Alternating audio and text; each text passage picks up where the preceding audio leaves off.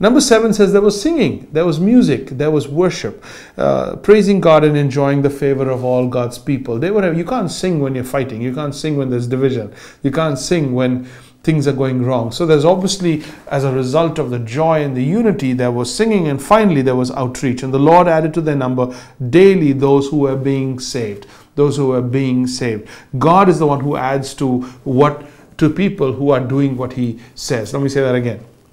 God is the one who adds to a church when the people are doing what they're supposed to be doing. Number 1, study the word. Number 2, fellowship. Number 3, communion. Number 4, prayer. Number 5, support. All of these relational, all of these with each other, for each other, along with each other. What did the first home churches do? They did what they're supposed to do, which is live in community with each other.